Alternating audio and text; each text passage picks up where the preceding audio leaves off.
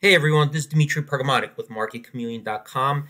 In this video, I'm going to show you how to use a tool to find a stock's expected move by an expiration month.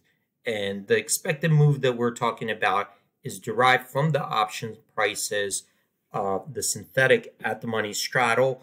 And we could use SPY here as an example.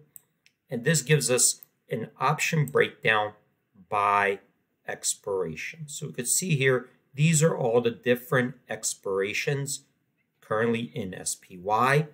We have a lot of different stats here for this expiration, but I'm going to come down here to the at-the-money straddle, and we could see here how many business days are left in this particular expiration. And if we take a look at the at-the-money straddle, and sometimes we have to create a synthetic at-the-money straddle because the stock is not exactly at the money. We could see in SPY what the implied percentage move is.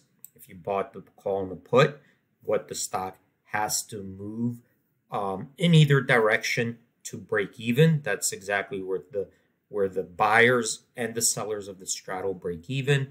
And if we convert that percentage to the dollar value based on the current stock price, here we see what the dollar value the stock would have to move in either direction for that straddle to break even. And that's what we call the implied or expected move based on market prices. So this way you could take a look by expiration, what the expected move is, number of days, and if you agree or disagree, this is a quick way to reference where the current markets are.